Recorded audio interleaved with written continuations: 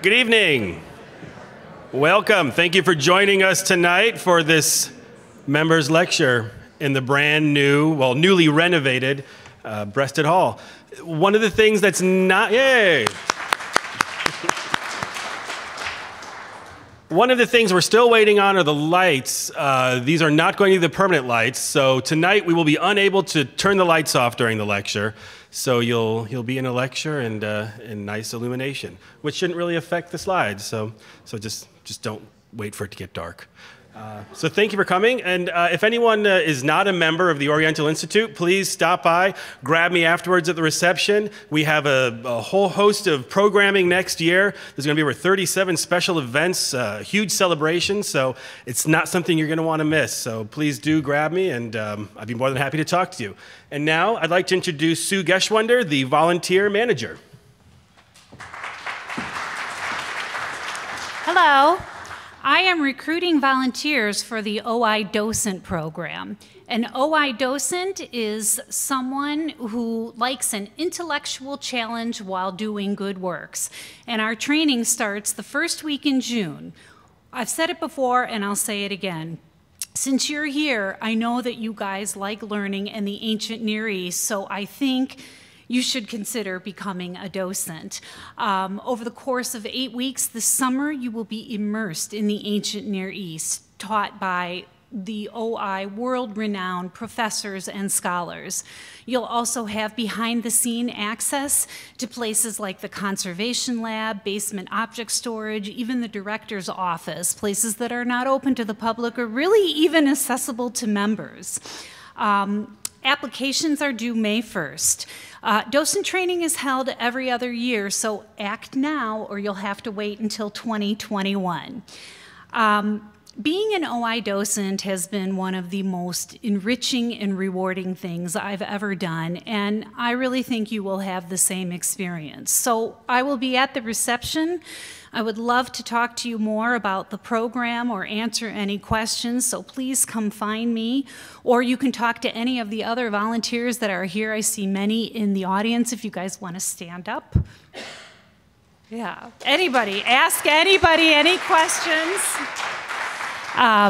But it's a wonderful program, and I hope you take advantage of this opportunity. Now it is my pleasure to introduce Chris Woods, the John A. Wilson Professor and Director of the Oriental Institute.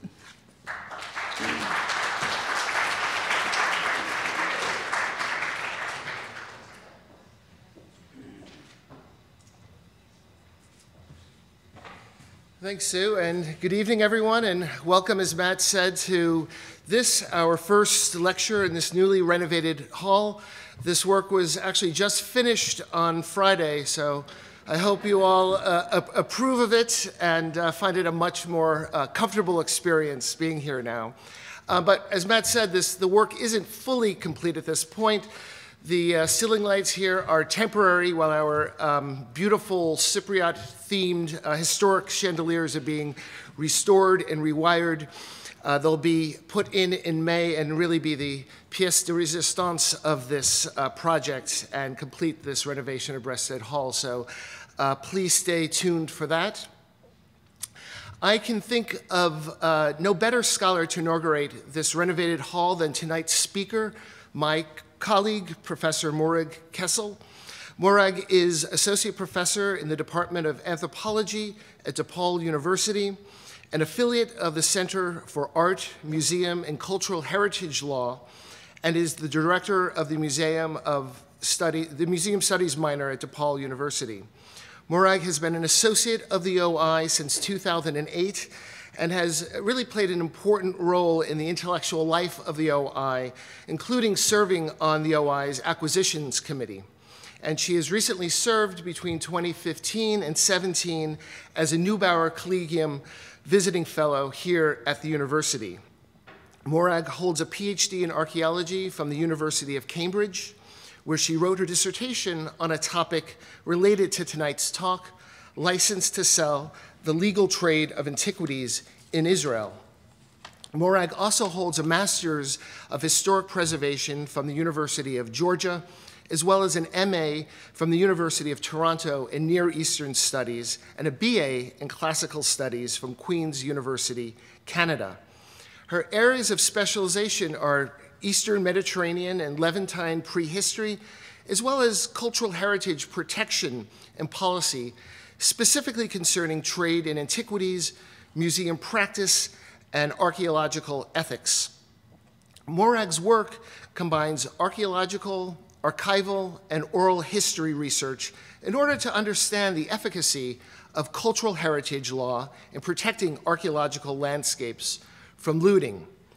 Currently, she is co-director, along with our own York Rowan, of the Galilee Prehistory Project, which traces the dramatic changes that took place in the Galilee between the 5th and early 4th millennia, which involved rapid agricultural expansion, increasing evidence for ritual practice, and intensive craft production.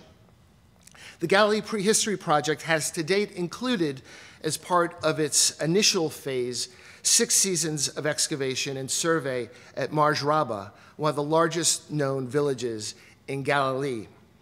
Morag is also the co-director of the Follow the Pots project, which traces the movement of early Bronze Age pots from the Dead Sea Plain in Jordan. Morag has published really scores of articles spanning a really impressive range, concerned with everything from Neolithic structures to Chalcolithic ritual and animal management to archaeological methods of aerial photography and ground-penetrating radar, to museum curation, as well as a broad range of publications on ethical and cultural heritage issues. Morag has 3 books to her credit: 2013's U.S. Cultural Diplomacy and Archaeology, Soft Power, Hard Heritage, with Christina Luke, and the edited volumes, Archaeologies of Text, Archaeology, Technology, and Ethics, with Matthew Rutz, and Archaeology, Cultural Heritage, and Trade in Antiquities.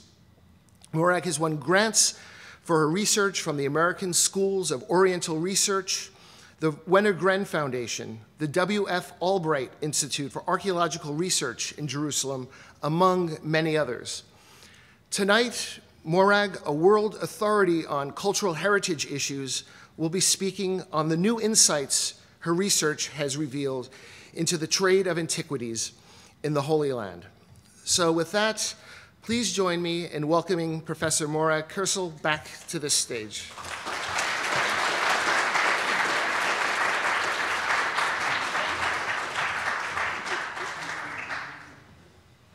Thanks for that. How can I follow that? That's an amazing talk. But I have props.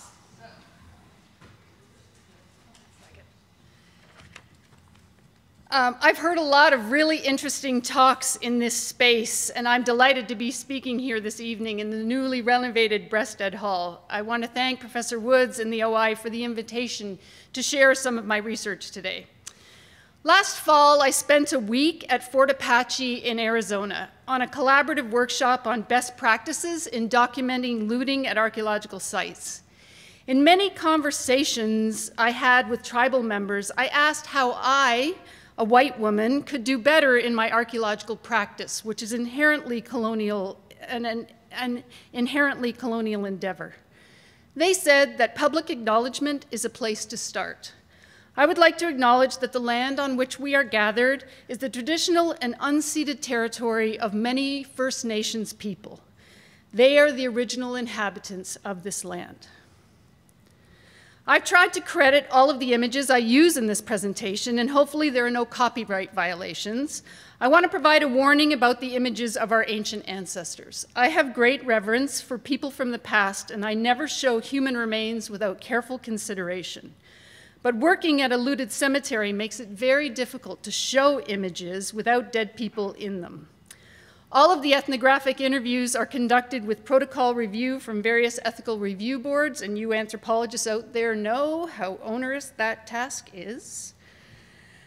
Since 2002, I've been looking at the lives, I'm just going to set this up here, and there we go, at the lives of early Bronze Age, and that's from about 3,600 to 2000 BCE, pots from the Dead Sea Plain in Jordan.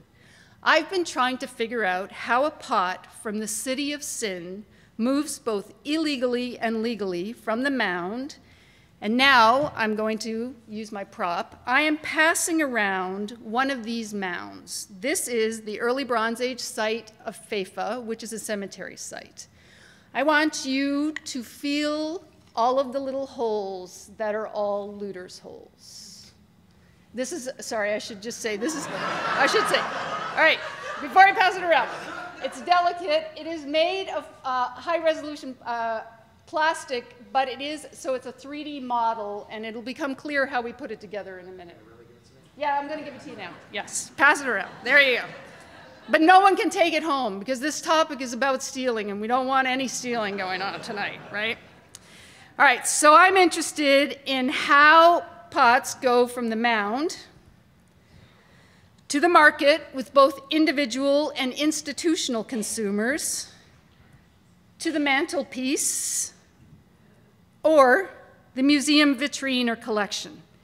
Artifacts move legally out of sites into research facilities, into public collections, and often eventually displayed in museum exhibits. In 1978, the OI legally purchased a tomb group from a Jordanian ASOR-sponsored licensed sale. And I'd like to thank Josh Tasuliak, who helped me put together a fantastic exhibit, if I do say so myself, a couple of years ago here. But they also move illegally, passing through many hands across local and national and international borders, and along the way are often laundered, their stolen origins erased. While the ideal path of a pot might have been to remain as a grave good, buried with an ancient ancestor, an examination of the ceramic vessels from sites along the Dead Sea Plain in Jordan has resulted in the recognition that these vessels have extensive itineraries. They have moved a lot. In order to map this movement and to think about flow, I've put together this three-part commodity chain pyramid to think about how artifacts move from the mound to the mantelpiece and how laws might affect them along the way. The pathways of pots are sometimes very complicated, involving complex systems of exchange that are interconnected to the movement of illegal arms, drugs, and human trafficking. The one thing to take away from this pyramid is that the people at the bottom rarely come into contact with the people at the top. The other thing to take away is in the middle section under distribution, the pots move from illegal to legal. The laundering of artifacts occurs in that sphere. So along the Dead Sea Plain in Jordan, there are a series of these early Bronze Age sites, and again, the Bronze Age is from about 3,600 to about 2000 BCE, that are thought to be by some the cities of the plain that are mentioned in Genesis in the Bible. Formal excavations at the site, like Baba Dra, have indicated that these sites can be both mortuary, so for burying your dead, and domestic, where people were living, or just mortuary, as in the site of Feifa. To date, we have no evidence for people living in the area of Feifa, but we have evidence of people burying thousands of their dead there. From the systematic excavations undertaken at Feifa by Walt Rast and Tom Schaub, and then again by Jordanian Department of Antiquities representative Mohammed Najjar in 2000, we know that people from this period are buried with a very standardized toolkit. It includes between 6 and 30 pots, buried per person, a basalt bowl, maybe a lambus shell bracelet, which only can come from the Nile, a carnelian bead, which indicates long-distance trade with perhaps Afghanistan, limestone mace heads, a flint implement or two, and maybe a copper ring. But this is the standard toolkit that everybody is buried with. Because these sites have been associated with the Bible, Baba Dra has been identified by some as biblical Sodom. And there are grave goods there for the taking. So Baba Dra has been the target of systematic looting for decades. Everyone wants a pot from the city of sin, as one informant told me. While not the same Sodom, because there's more than one Sodom out there, of course, headlines and media frenzy like this, which was in the aftermath of an ASOR lecture in November, where the excavators at Tel El Hammam indicated that they had found evidence of a fire, which indicated they were actually biblical Sodom. The interest and demand for artifacts leads to increased looting. The best efforts of the local police, the Department of Antiquities, are often thwarted by long-standing, well-organized networks, which enables these antiquities to flow. As part of a comprehensive project to follow POTS from the ground to the consumer, which includes ethnographies, archival research, pedestrian and aerial survey, in June of 2013, we, and I worked with Austin Chad Hill of Dartmouth College, launched, yeah, you get it? Because we're going to talk about drones, right? Launched a project aimed at archaeological site monitoring. Using unpiloted aerial vehicles, we're employing an unusual research plan of monitoring the site and change over time at FAFA.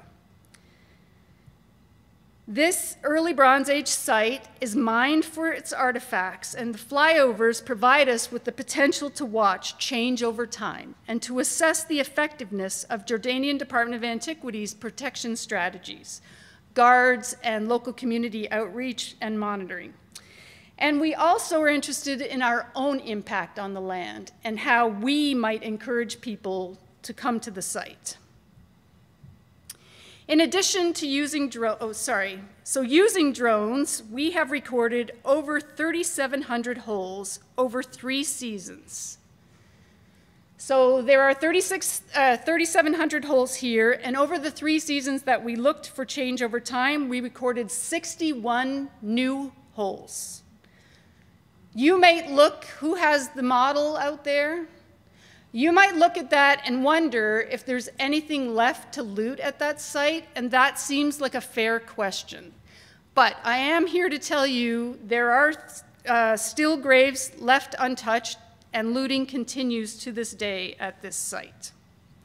So in addition to using drones, we carry out pedestrian survey.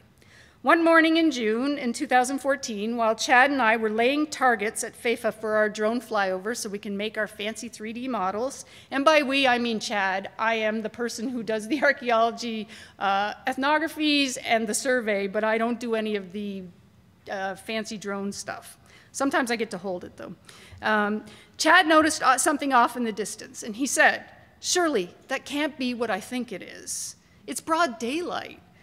But we went over to investigate, and we encountered 2 looters armed with the standard tools. And this is where I come in, because I am there to do the ethnographies, and I speak to everyone who has a vested interest in the trade in antiquities, and these guys have an interest. Our Department of Antiquities representative from the Jordanian Department of Antiquities, Jihad Darwish, had car trouble and was not at the site yet. So he was on his way to the site. So we encountered these looters with the standard toolkit, and everyone the world over, and I imagine the archaeologists out there who've encountered looters have seen these same tools. Everybody has a long metal prod, a pokey tool, a shovel, a pick, a flashlight, and a bucket. We know from earlier publications by Paul Lapp, who was the first excavator in this region, that looters look for these non-local black stones, which were probably brought to the area to mark a grave. The looters that we spoke to confirmed this. And then, with their metal prod, they poke holes in the site surface until they hit the top of the capstone of a burial chamber. They then take up a shovel and a pick, and the looters dig down into the cist grave. On that morning, they recovered 3 intact pots. There were many more in the burial, but they were broken. The removal of these pots without an excavation permit from the Jordanian Department of Antiquities is illegal under the current Jordanian law. So they were caught in the act by Jihad, who then by this time had shown up, who was the regional antiquities inspector. He called the local police, and the pots were confiscated. They were later deposited in the local museum with the museum director, Mohammed Zahran. And the looters spent the night in jail and received no fine for their actions. I can confirm that they were back the next day. Before their arrest, I took the opportunity to ask a few questions about what happened to the pots they found. A few times a month, they told me, big black cars from Amman or Kerak come to the site to buy pots. Ethnographic data indicates that the looters make anywhere between $4 to $7 per pot, right? So that's what they get for the pot. Over the course of 3 seasons, as I mentioned, we identified 61 newly looted graves. And based on previous scientific investigation, we know that each grave might have contained between 6 and 30 vessels. From that, we can estimate the following about the 61 looted graves. The total number of saleable vessels could be as low as 366. Or as high as 1,830. In today's market, these pots sell for between $30 and $150, resulting in a low estimate of around $11,000 and a high estimate of almost $275,000 that can be made from those 61 holes. These are not the multi-million-dollar statistics that we might see in the headlines related to Daesh and looting in Afghanistan or Iraq, but still a significant amount of money that encourages people to loot at this site. The couriers in the black cars take the pots to formally licensed dealers in Kerak and Amman, and where the pots might end up in private Jordanian collections. Or they change hands again on their way to the market in other parts of the world. So while Jordan banned the trade in antiquities in 1976, it's still legal for Jordanians to own cultural heritage that were in their family collections. 15 years of ethnographic interviews have also revealed that licensed dealers from Israel and Palestine routinely travel to Amman to pick up material to take back for sale in the legal market in Israel. Traveling in the same well-established networks as arms, drugs, and humans, illegally excavated materials are transferred to the legal market in Israel by backpack, in shipping containers, in diplomatic vehicles and pouches, UN aid trucks, or by plane. When I started this work, somebody said, oh, diplomats are carrying these across the border. So in my head, I thought diplomats with the backpack or with that, attaché case. Actually, diplomats are carrying things across borders in shipping containers, because that can be a diplomatic pouch. So you can move a lot of material in a shipping container. In one account, a dealer met with a Jordanian intermediary and purchased a large early Bronze Age vessel. In order to take it across the international border between Jordan and Israel, and he was going across the Allenby Bridge, or the King Hussein Bridge, whatever you like to call it, he filled the vessel with fruit and wrapped it as though it was a fruit basket and hand-carried it across the border. Other dealers and intermediaries recount the ease of putting things in their backpacks or their bags, which are rarely checked at any of the border points. But we all know, or perhaps we don't, but global statistics on border inspections indicate that only about 10% of all material anywhere in the world is stopped and checked, allowing illegal material to move. So once in Israel, couriers, intermediaries, or unsuspecting truck drivers, because sometimes shipments go in the back of aid trucks and people driving the trucks have no idea, so these folks move the illegal material to licensed dealers in Israel who launders the pots using the existing legal regime for regulating the trade in antiquities. Under a 1978 law in Israel, it's legal to buy and sell and export artifacts in Israeli Antiquities Authority authorized shops. So tomorrow, any one of us could buy a pot in the old city of Jerusalem and bring it home legally. In order to comply with the 1978 law, licensing requirements, the dealer, which are about 50% Israeli, 50% Palestinian, are required to submit an inventory of every item in their holding. And these should be comprised of pre-1978 collections, museum deaccessioning, so when a museum thinks they have too many Middle Bronze Age pots, can you ever have too many Middle Bronze Age pots? I'll ask Gene Evans later. So museums can deaccession, and if you, by happen chance, are the nephew of Moshe Dayan, who had one of the largest collections of Near Eastern material in the world, and you inherited it, but you don't want it, you can sell it to the licensed dealers in Israel. Until recently, the registry was typically a handwritten ledger or an Excel spreadsheet, and I have seen handwritten ledgers from the mandate period in certain shops, so from the 1930s that people are still using. The spreadsheets or the description or the entries have vague descriptions like buff-colored pot. Sometimes there's a purposefully blurry image that was hastily taken that also accompanies the spreadsheet. And in order to sell the item from the official shop registry, the dealer has to make a request for the export license to be issued by the IAA. The dealer provides the number for the item, the IAA checks the registry and crosses off that item and issues the export permit. The dealer provides the buyer with the artifact and the associated export license, and the object can leave the shop and perhaps the country to be imported to destinations unknown, all legally. But due to a very poorly worded aspect of the 1978 law, the onus is on the buyer to ask for the export license. The dealer does not have to offer you one. Buyers visiting licensed shops are mainly concerned with questions of authenticity. They want to know if what they're buying is real. Is it from the Dead Sea Plain? Did someone from the Bible own it or hold it? Buyers assume, and rightly so, that because they're making a purchase in a state licensed shop, that they're required to do nothing further, right? Why would they think otherwise? Unclear in this process is the need for an export license to take the artifact outside of the country. If the tourist doesn't ask for the export license, the dealer doesn't have to offer one, and the artifact leaves the shop and there's no record of that sale. Which means,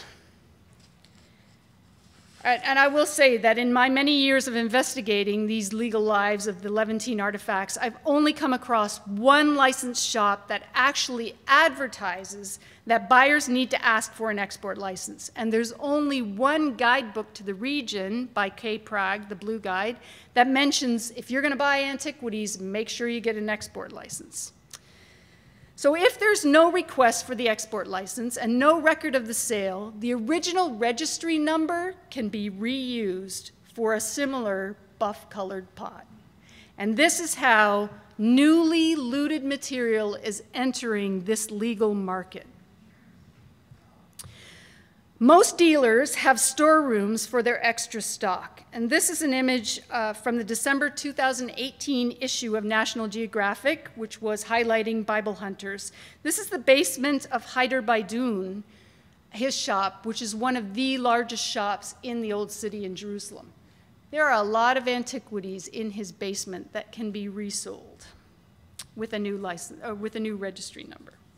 So in order to tighten this loophole, the IAA recently instituted additional licensing guidelines, which require every licensed dealer to document their entire inventories in their online database. So now the database is held with the Israel Antiquities Authority, not with the individual sellers. Every dealer has to allocate each single artifact with an identification number, an associated picture, and these are all stored in this central electronic database. Requiring an image to be attached to individual registry numbers should make it more difficult to launder newly excavated pieces. But this process has only been in place for 2 years, so the jury's still out on whether it's working. So once these illegal items are now legally available for purchase, who's buying them? In 1869, boredom might have been the impetus for Twain's Innocents Abroad. And if you've read The Innocents Abroad, he has a great passage about how bored tourists to Samaria in this area All they could do was look at a dilapidated church and buy antiquities. So that's what his board, his board, Innocents Abroad, did. But 15 years of ethnographic work have indicated that people buy artifacts for a whole host of reasons, including the desire to own a pot from the city of sin. So throughout the many interviews, I've been able to group together sets of consumers, creating a series of categories based on shared characteristics. I spend a lot of my days when we're in Jerusalem speaking to people in the Old City about what they're buying, why they're buying, and if they'll tell me how much they pay for things. But because there are different types of people, there are also different types of antiquity shops, because we all want a different type of experience, a consumer experience. So the first group are the explorers, and these are demonstrably different than any other kinds of tourists. They like to live among the local population, they like to visit sites off the beaten path. In the Holy Land, they're often backpackers or excavation volunteers, although I will say that if you are an excavation volunteer and you're buying antiquities, we running field schools are doing something incorrectly, I think. They usually travel in singly or in pairs. They adapt easily to the food, the customs, and living conditions. They want an authentic touristic experience. And if they purchase an antiquity at all, they visit the Cabinet of Curiosities shop. And this is like your grandparents' attic. There's no order in the store. The artifacts are in dirty boxes. The dealer is dressed like a Bedouin. So you're getting the full package, right? The whole thing feels way more authentic than anywhere else. I once interviewed a return buyer to a shop. She purchased an item, she brought it home. It was kind of dirty, so she decided to wash it, and it immediately fell apart into 3 pieces. 3 ancient pieces, but they had been glued together, and that is illegal under the law. That's what's known as a composite, and that's illegal. So she was telling me this, and I said to her, I can give you the name of the person to contact at the Israel Antiquities Authority if you want to report the dealer. And she looked at me and she said, report him? Why would I do that? I'm going to go back and buy more from him. I love him. So these are the kinds of conversations I have every day, right? I love that guy. In another encounter with an explorer in an antiquity shop, the tourist wanted something from the year 0. The dealer responded, do you mean from the time of Jesus? And the collector said, yeah, the time of Jesus. I have $500 and I want something from the time of Jesus to take back to Australia as a present for some friends. I was just in Syria and Lebanon where I saw a lot of interesting archaeological artifacts for sale at much cheaper prices. And remember, I began this research in 2002, so I interviewed a lot of people in the early days, and that was before the unrest in Syria.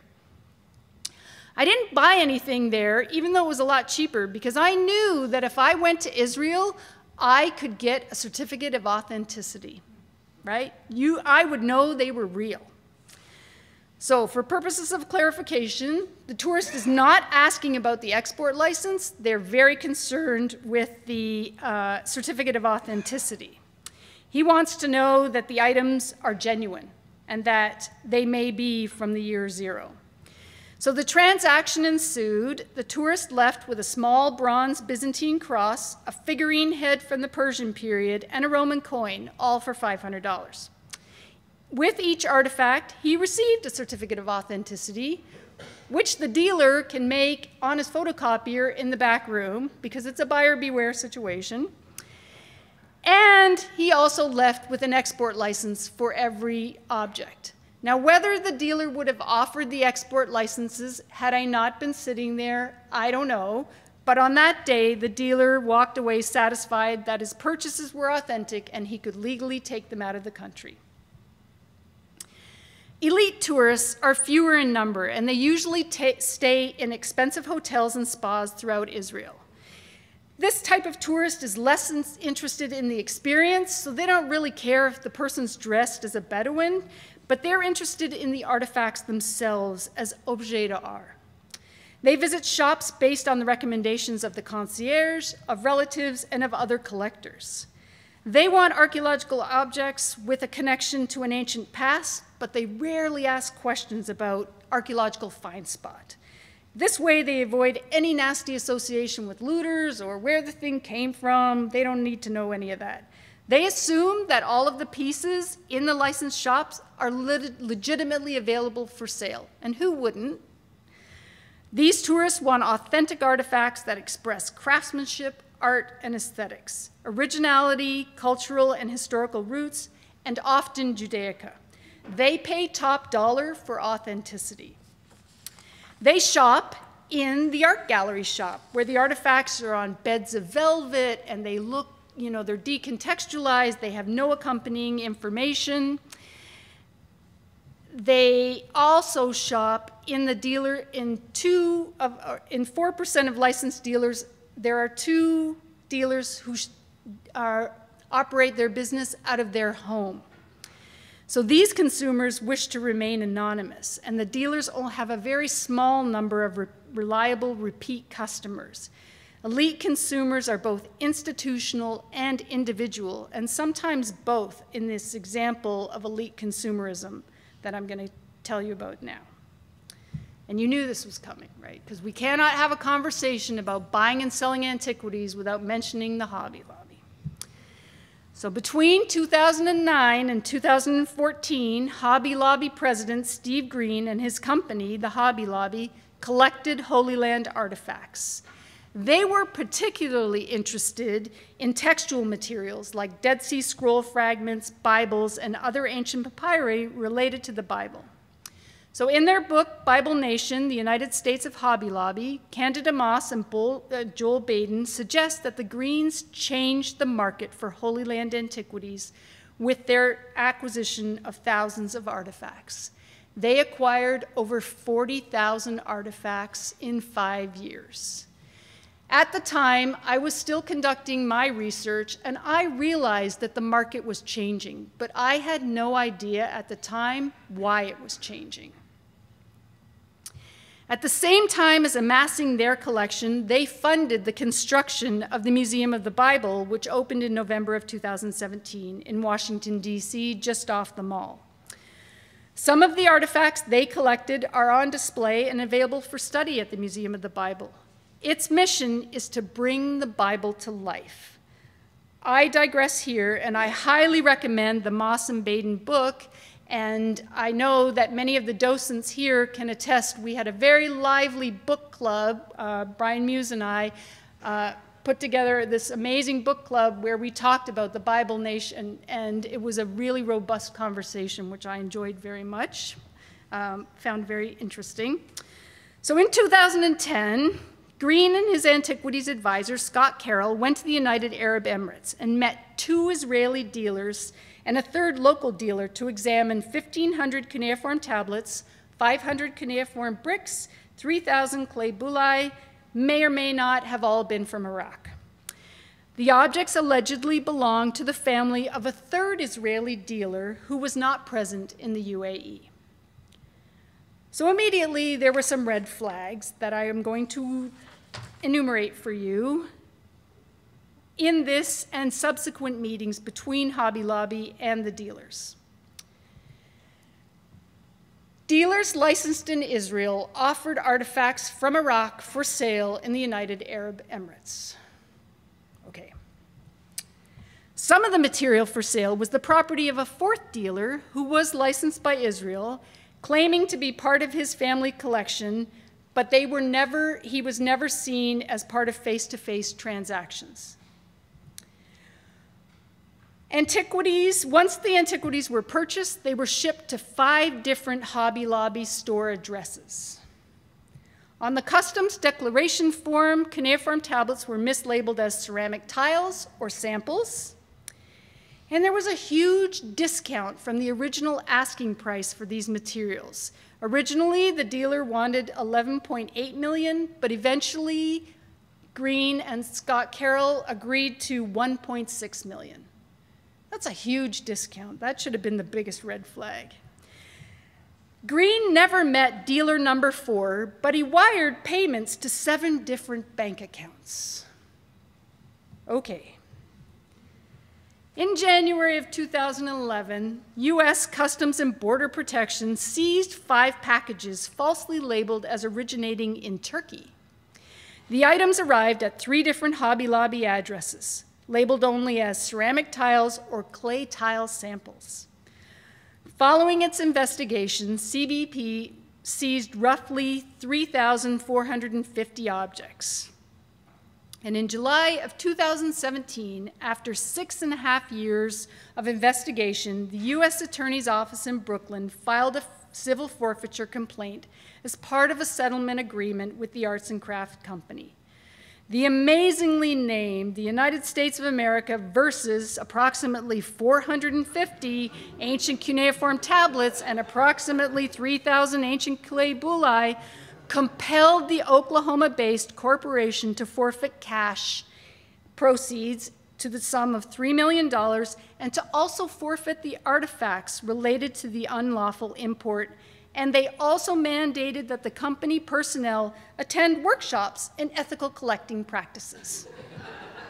That was part of the settlement. So the Hobby Lobby and Green family admitted their guilt, and in response to the forfeiture, Green stated, "Some regrettable mistakes were made because we didn't understand the rules for properly bringing in antiquities into the country."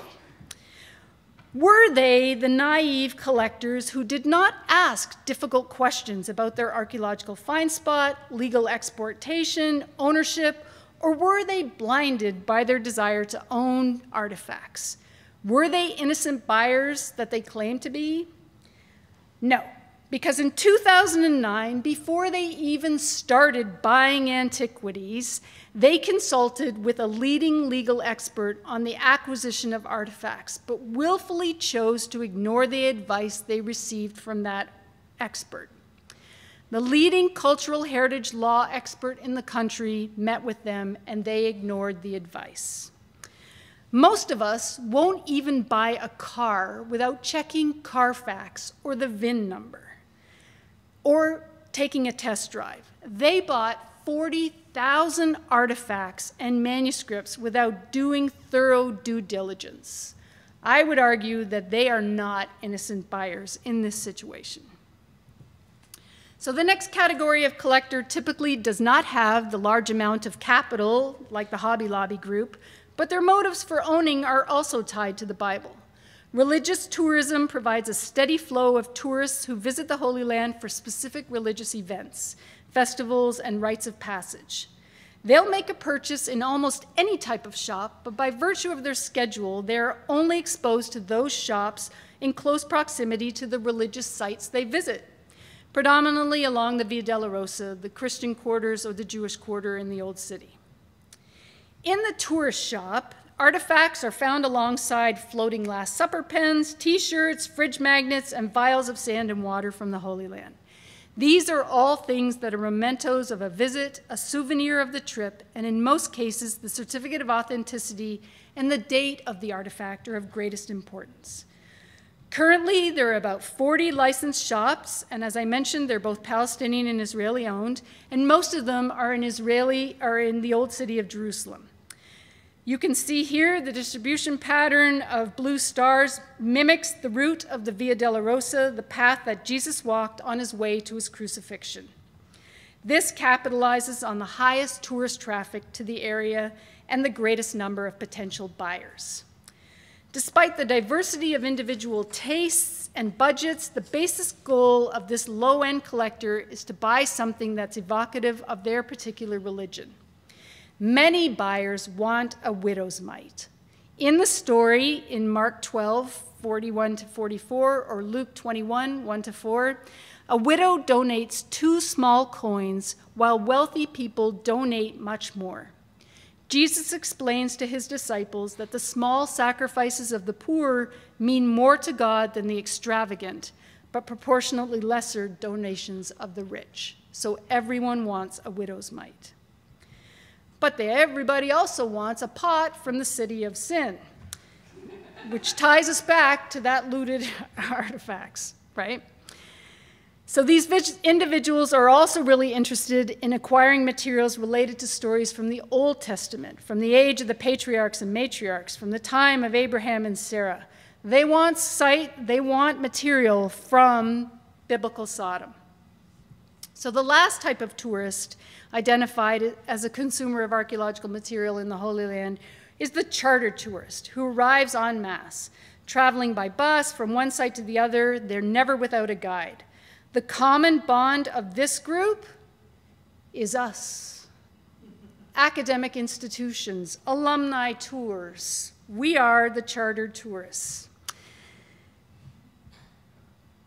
They will shop wherever the bus drops them or where their guide recommends. They usually have a handy place in mind, where he or she receives a percentage of the total profits of sales. For chartered tourists, the destination is of less relevance than the camaraderie of the trip. Dealers repeatedly have told me that if one person on that trip buys an antiquity, everybody else does. You only have to get one person to buy. They often frequent museum shops, which are like an art gallery shop, but with a lot more information. The artifacts are displayed in dioramas depicting how they might have been used in antiquity. You get a chronological timeline when you enter. There are clear labels for the discerning customers, often with the thought-to-be archaeological find spot and date listed accompanying the artifacts. Now, I know someone's wondering out there about replicas. Both the religious and chartered tourists have similar buying habits and will buy replicas. They want items that usually sell for between $5 and $20, and they meet the low-cost, portable, dustable, understandable criteria articulated by anthropologist Nelson Grayburn. Both groups are willing to buy replicas. The authenticity is foregone in favor of an attractive knick-knack or something that would look good on my mantle at home. Low-end collectors from this group will purchase replica artifacts knowing that the item isn't genuine, but preferring the lower price. According to shop owners, tourists feel closer to Jesus by taking home a Roman oil lamp, even if it's not the real thing. But there's no need to travel to the region. You can own a piece of the Holy Land tonight by going on the internet and typing in early Bronze Age, and these pots will pop up. From the comfort of your own home in your jammies, you can buy antiquities from the Holy Land with the typical descriptors of the time of the prophets, land of the Bible, Holy Land. So by the time a tourist encounters a vessel in an antiquity shop with this assigned registry number, the pot has changed hands many times. It's crossed an international border, it's changed identities as part of a laundering process. It's now legitimately available for purchase. It's legal, but the negative consequences of demanding pots from the city of sin leads to this, a looted landscape. And even though it's legal, owning the Holy Land is destructive to the archaeological landscape. These are our ancient ancestors whose graves have been desecrated in the quest for saleable artifacts. The illegal, unrecorded excavation of burial sites results in the removal of desirable objects, the destruction of human remains, and the loss of knowledge about burial customs and practices. Valuable information about mortuary traditions has been lost, and our interpretation of the past has therefore been skewed. And a Jordanian ancestor has been disinterred and now lies on the ground exposed to the elements. As a part of the Follow the Pots project, I, along with Meredith Chesson of Notre Dame and Austin Hill of Dartmouth College, we are tracking pots far and wide. You can follow our work in English and Arabic. At the moment, our site is under construction because I made my students follow pots, because that's what you do. So I just had students follow 13 tune groups, and we are updating their information as we speak. You can also follow us on the Follow the Pots Facebook page, which was recently described as a nerdy Facebook group with a lot of cool content. So I encourage you to follow us there. You can also follow us on Twitter. We have an active presence there. Well, I do. I would be nowhere without the many people who have supported this research and agreed to be interviewed. I have spoken to thousands of people over the course of 15 years, and I really rely on the kindness of strangers. People are so generous with their time, and I'd be nowhere without the communities of Feifa, Safi, and Masra, where I spend a lot of time as well. I would also be nowhere without my funders, without generous support from our various funders. I would like to do a shout out for the Vintage Radio Control Society, because Chad gives a similar lecture. He has been a member of the Vintage Radio Control Society since he was a kid. He and his dad are both members. And they never envisioned that remote-controlled planes would be used to monitor looting at an archaeological site in Jordan. And they were very kind to donate some funds to us, but as have many of these other individuals. I would be happy to take any comments or questions that you all might have. Thank you.